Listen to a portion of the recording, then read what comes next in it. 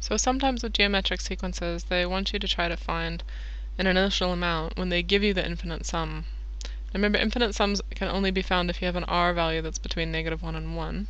And you'll notice here in this first example they're saying that my r value is equal to 0.95, so that's less than 1 there. And they've given us an infinite sum, so this information tells us the infinite sum is equal to 660. I know my r is equal to 0.95. And my initial amount, remember that's a in the formula, we're trying to figure it out. Put the infinite sign there. So again, using my formula, I try to find r if it's not given to me, but here it is. So maybe they'd give you two terms and you'd have to figure out what r is, potentially. But here they've given us r, and so we're going to plug r and the infinite sum directly into the formula. So the infinite sum is equal to 660.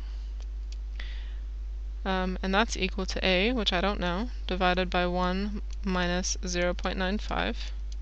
And put that into Solver or into your calculator. And you should get a here is equal to 33. So we're saying the initial amount for this particular circumstance was equal to 33.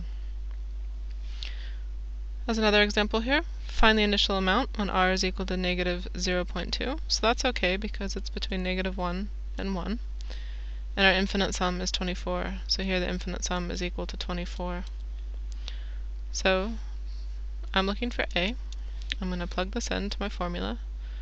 So the infinite sum is equal to 24. And that's equal to something I don't know, which is a, divided by 1 minus a -0.2.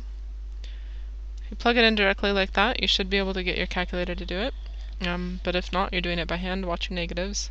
Minus a minus is the same thing as a positive.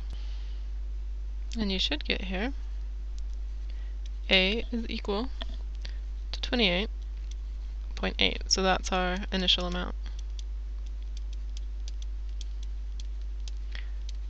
So it'll often be a word problem. You'll have to read through it and figure out the bits. But again, if you have an infinite sum, you know r, and you're looking for the initial amount, you can use Solver. Just plug in what you know and solve for the rest.